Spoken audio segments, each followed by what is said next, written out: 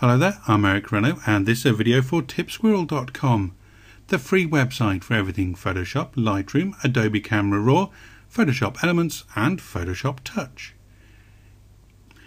In this video I'll be answering a reader question who asked how they can do skywriting in Photoshop. Well, let's jump in and have a look. So here I am, I'm all ready to go. I've created a very simple background just by going to Filter and Clouds, Render Clouds.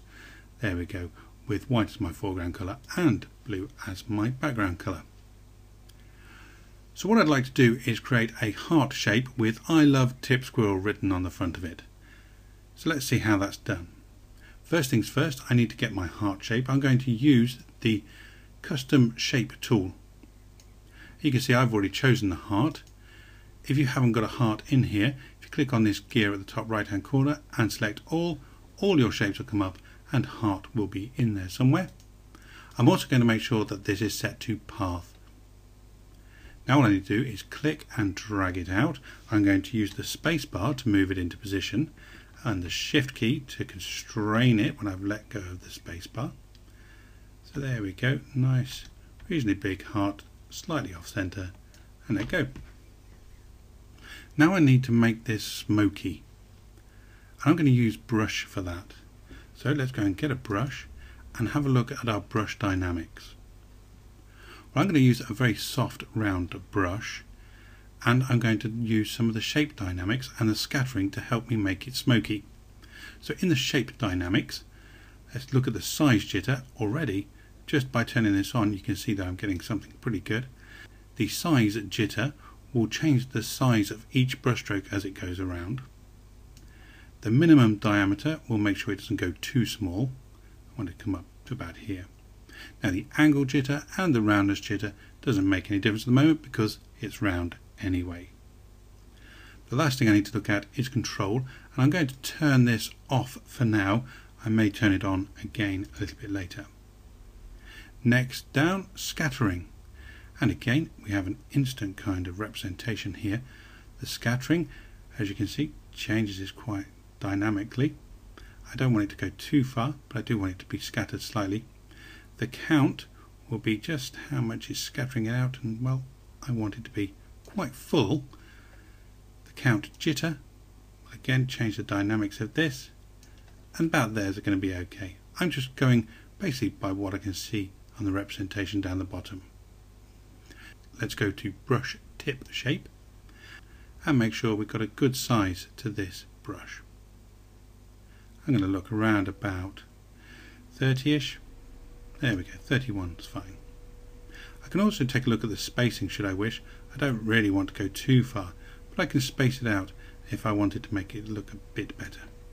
About there's fine. A lot of this is going to be trial and error really, because each time you do it you may draw things slightly different size.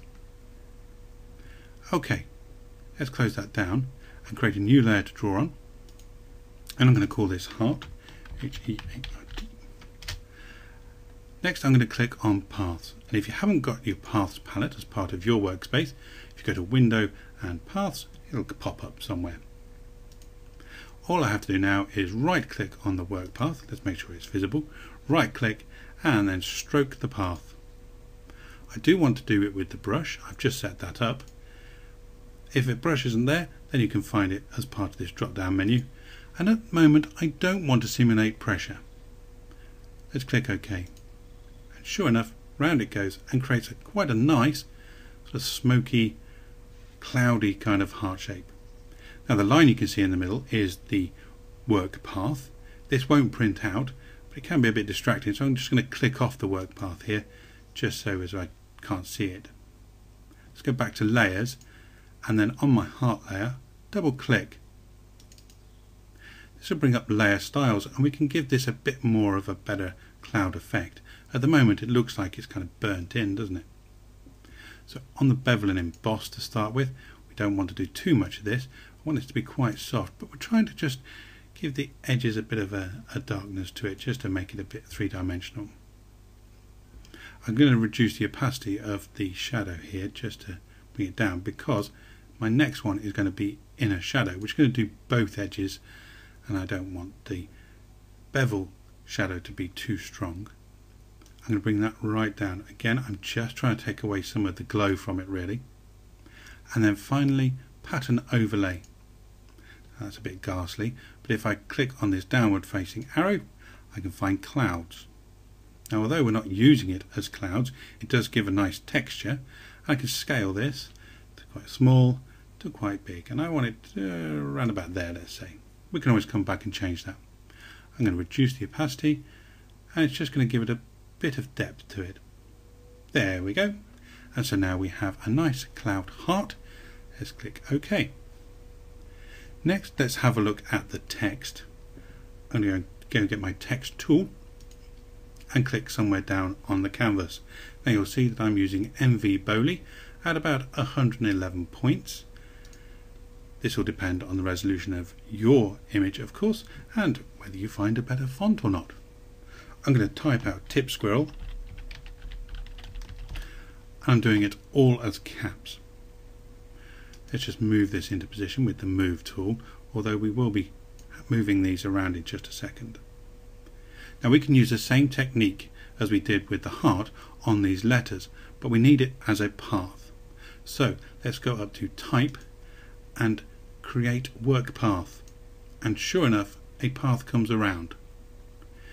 Now in CS5 and before you'll find that somewhere slightly different, and I'll be honest, my memory isn't that good, but I think it's somewhere under Edit.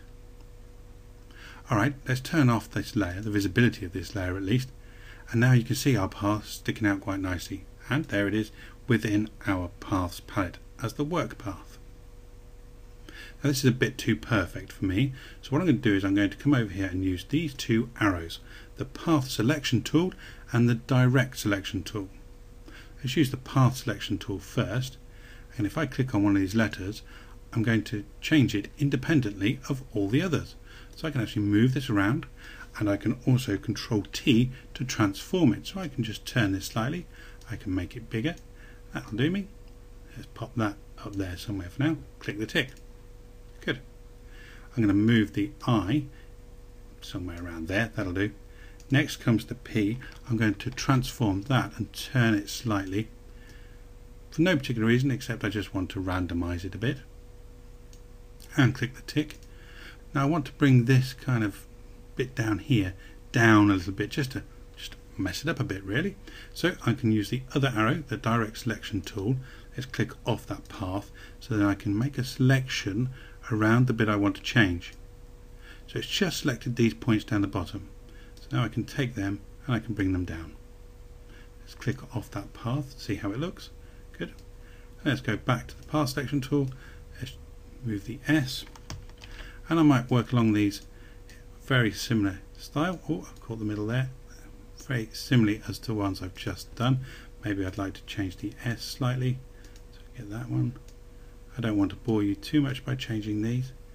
So let's just, do I like that? A bit wavy in the middle? Let's see what it looks like. On the Q, I definitely want to change the Q, this bottom part of the Q, because when I've been doing this previously to work it out, it was causing me all kinds of pain. So let's take that one away, and let's go down into the path selection. Now I might put this on speed up just to save you having to watch this too long.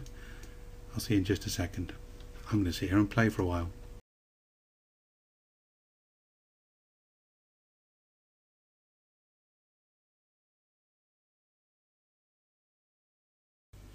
Okay, I have my letters, and you may have noticed I've changed the R's because there's two together. I wanted them to look different. I've also changed the Q because it made me cross earlier, and the U just to random it up a bit. So there we go. I'm all ready to go.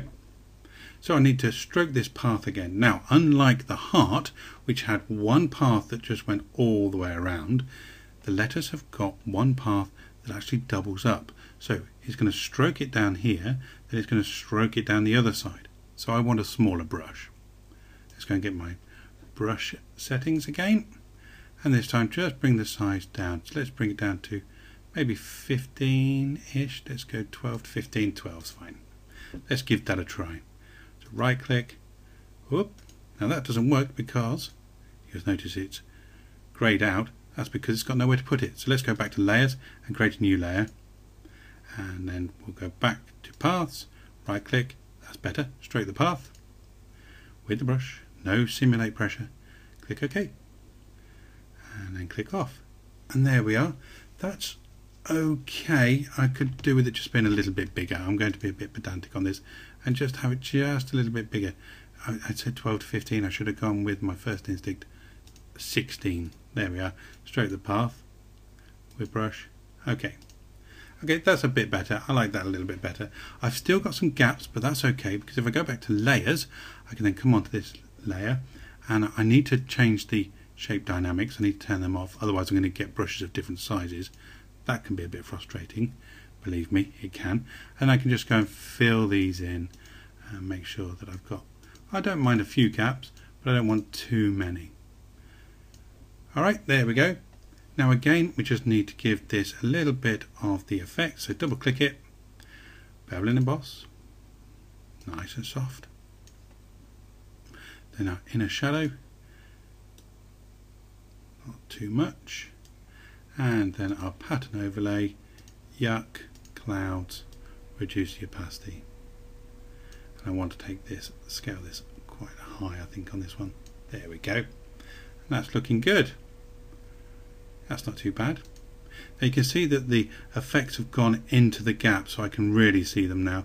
So I'm going to come back onto this one and I'm going to fill these in, and you can see that it's taking away the bevel and emboss from it, as well as the inner shadow, etc. as well, and that's going to be a bit better. Okay, now you may be saying, well, if you're going to do this anyway, why didn't you just write it using a graphics pen? I've done that too. If you're good at drawing, then go for it and then just add the effects. Me, I can't draw for toffee, so I have to use everything that Photoshop has to help me along the way. Okay, that's not too bad at all. Now of course I need to make sure that the aeroplane has written it all, which means he had to go from one letter to the next. Now some of them are already touching, but you see here the T to the I. Let me just turn this heart off. The T to the I isn't joined, so what I'm going to do is I'm just going to join it for the aeroplane, and you can see that it's keeping all the bevel and emboss as well, so that's kind of helpful. Where it is already joined, I'm going to make sure that it's quite accentuated. The Q to the U I'm going to bring up. Let's go and get those shape dynamics back again, so as we get a nice rough brush when I'm doing this. That's better.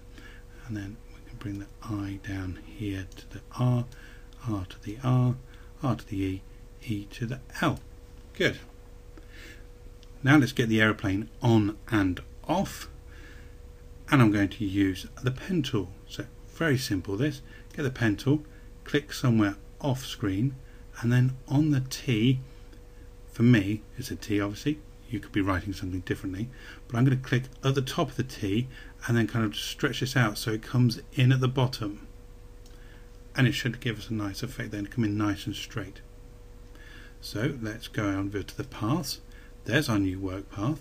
Our brush needs to be bigger again because this time it's just brushing the once. Let's bring that up. Right click, stroke the path. And there we go. Is that too much? I think it is, don't you? Control Z. Let's bring the size down. Right click, stroke the path. That's better. Let's click off the path so we can see it. There we go, that's better. Then let's go from the L, so we're going to get the pen tool again, from the L and off screen. Right click, stroke the path. We know it's going to be okay this time.